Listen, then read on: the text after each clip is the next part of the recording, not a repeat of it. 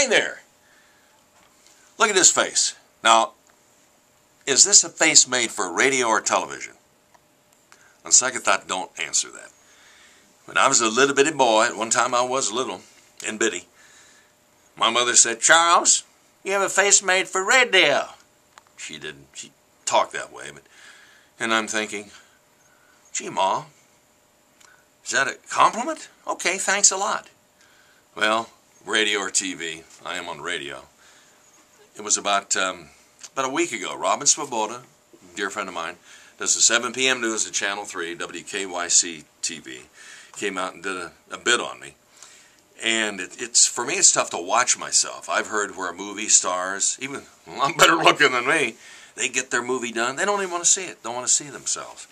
Well, this coming Saturday on WVIZ, Channel 25, or whatever your cable channel is, I'm going to be on television at 2 p.m. I'll be an auctioneer because this weekend is their auction, trying to raise money to keep that wonderful TV station, public television, going. So, not that you have to tune in at 2 o'clock this Saturday, May 21st of 2011, to see me. But seriously, they've got incredible deals for you, things that maybe you've wanted and haven't had a chance to get, and you can bid on them and maybe get them. So it's this weekend, Channel 25, WVIZ TV, and again, I will be on at 2 p.m. And that is, if I don't forget. Let me tell you a quick story here. It was about 4 or 5 years ago.